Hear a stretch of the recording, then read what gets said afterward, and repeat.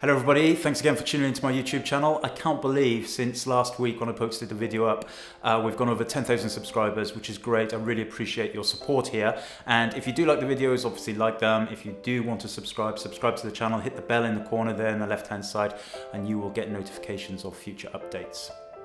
So today we're going to talk a little bit about Lightroom and performance, more specifically about performance and the tips and tricks that I use to try and get the best out of my Lightroom catalogs. So I'm using the latest version of Lightroom Creative Cloud, but all of the tips today are going to work across any version of Lightroom, I think. So even if you're using Lightroom 6 and the non-subscription based version, then I think these tips will work, certainly most of them at least. Now, I obviously understand that many people use different software packages. I also use Alien Skin Exposure. I also use Silky Pics, believe it or not, for some images. And there are different ways of doing everything and different ways of editing. This is going to be my way of showing you how I get the best out of Lightroom itself. Now, it's very true that Adobe have made great leaps and bounds over the last 12 months or so in terms of speeding up Lightroom itself. It's a lot quicker than it used to be. However, it's still a little bit slow in places. There are still things that we can do in the interface itself specifically and on our computers to make it work a little bit quicker and help us get through our workflow quicker. Now, many of these tips are public. You know, I've got these tips from other places, from other websites. There's a lot of good stuff actually on the Adobe website itself. So I'm just kind of collating everything that I use to make my Lightroom workflow quick. And it is quick, and the performance is quick. Now, it's true also that I do have a pretty fast machine. I've got a machine with 64 gig of RAM and a couple of SSDs, solid state drives in there, etc. But you know, I'm a professional photographer, so I kind of demand that stuff. I need that stuff.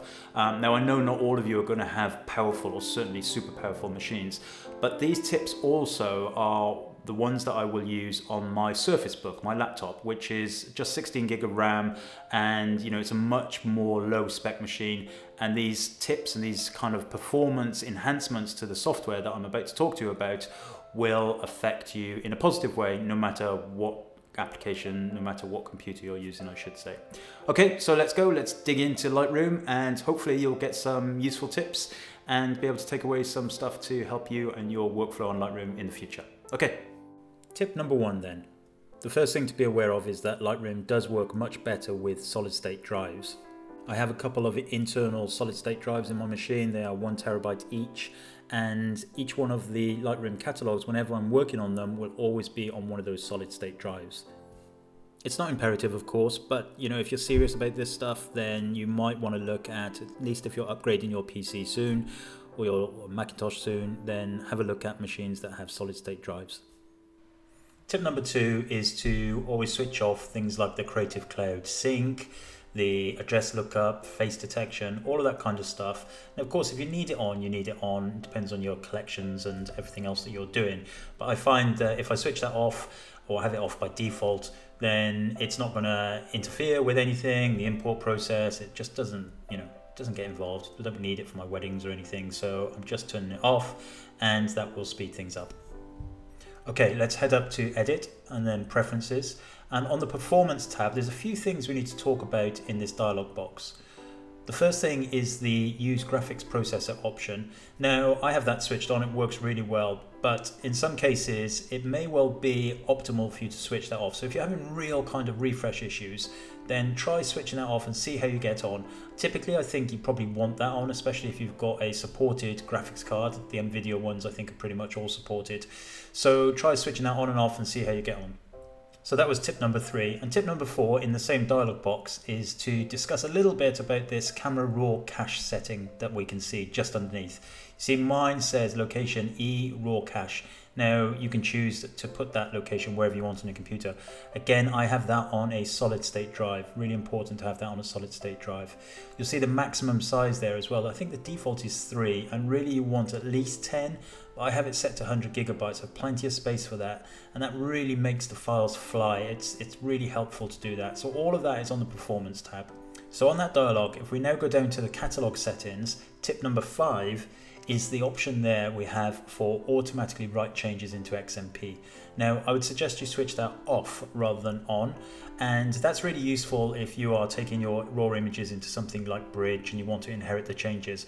But you know, if you're not doing that very often, switching that option off will definitely speed things up. So that was tip number 5, switch off the automatically write to XMP. Now on the same dialog, you can go across to file handling in the middle, just there, right there, file handling, if I select it properly. And you have an option there, this is tip number 7 for standard preview size. So you want to really set that to be close to the widest pixel edge that you're using on your screen. So if you've got a very big screen resolution, set that to a wide edge. If you're using a very small screen resolution, set that to a more narrow edge. That comes up quite often on the Adobe forum, so it's obviously something that Adobe have mentioned in the past.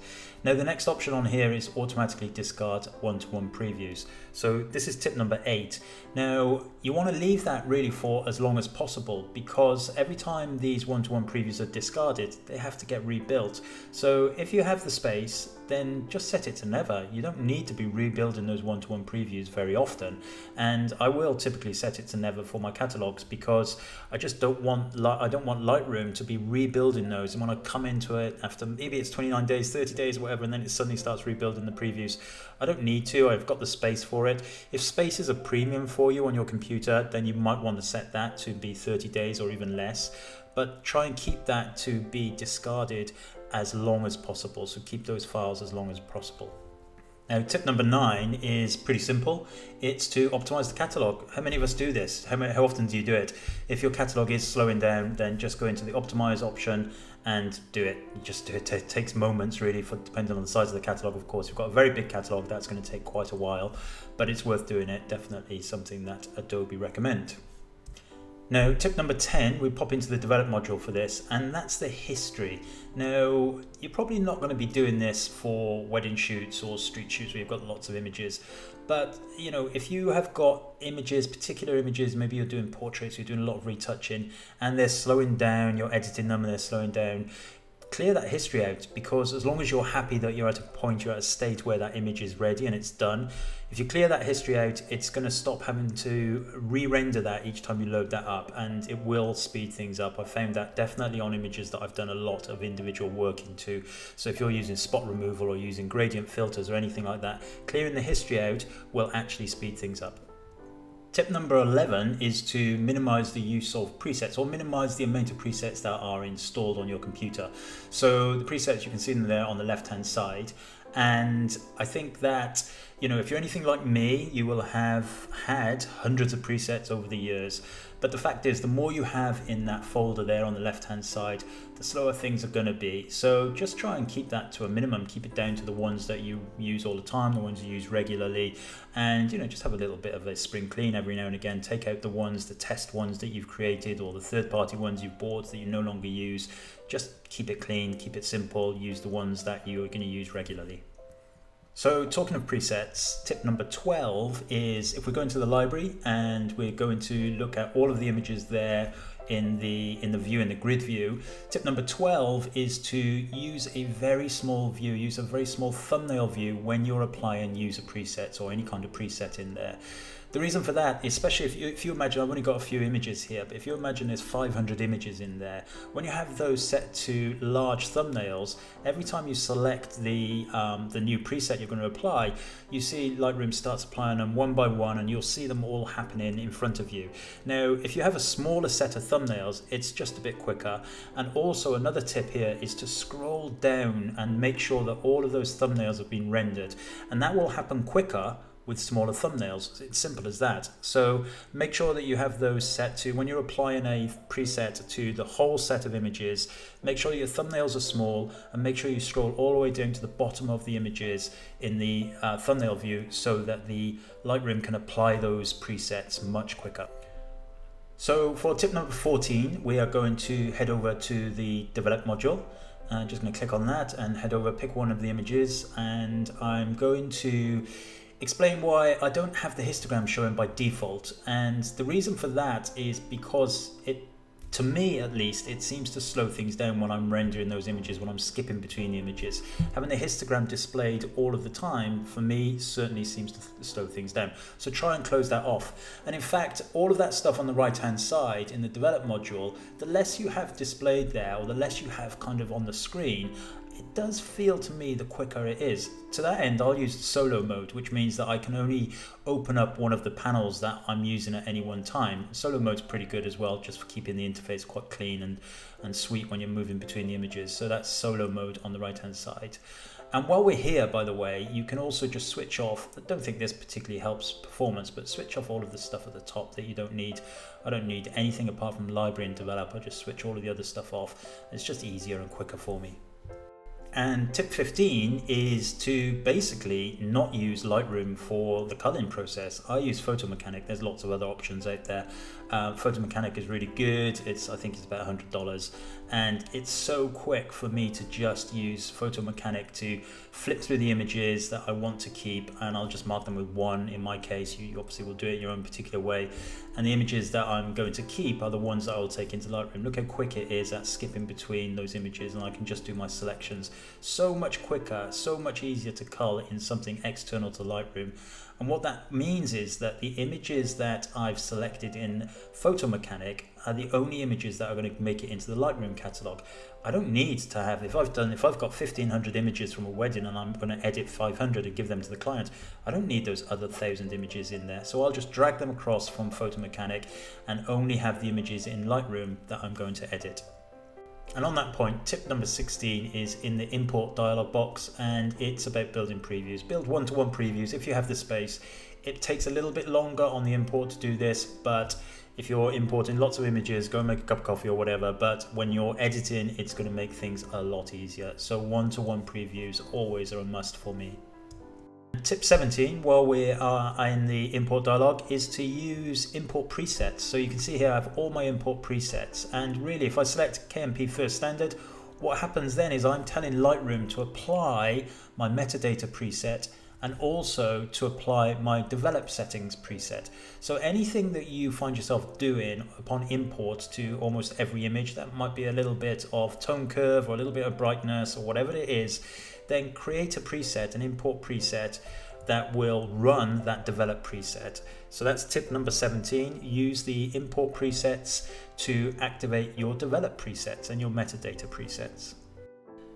We're nearly at the end now, don't worry. So tip number 18 is back in the develop module, we'll cancel out of this, is to apply your things like sharpening and noise reduction, to apply those at the end of your develop process. So I'm going to click into the details section here, and this is where I have all of my kind of noise and sharpening and everything. And this is the stuff that needs to be done at the end, because if you do this at the beginning, then every single time you load that image up, it's getting applied. And this is one of the most processor sensitive or processor hungry parts of the Lightroom application. So I help myself, I use smart collections there on the left hand side, you can see them, and I will group my images by ISO rating. So by doing that, I can easily go in at the end, do all my edits, do everything I need to do, and go in right at the very end and apply noise reduction based on an ISO level. So you'll see here, I'll open up that collection which has 3 images in it, and you can see how that collection is built. It's very straightforward, just double click on a smart collection and you can build your own parameters in there. And I'll adjust the noise for one image, for the first one in the group. There may be 300 images in here, you never know. Go to develop settings, sync settings, and then just select noise reduction and sync that right across all of the images in that smart collection. And that, my friends, is pretty much it. Okay, so there you go. Hopefully some of those tips were useful and will get you up and running quicker with Lightroom at least. Leave any comments below. Of course, I will answer them as soon as possible. I always try and get back to them. And if you do want to help me out, please subscribe to the channel. It really helps me. Like the video, share the video, of course. Now, over the coming months, I'm trying to formalize the way that I build this channel. I'm trying to formalize the content that I put on there. At the moment, it's very random, and I'm trying to figure out what people want to see, what people want me to talk about.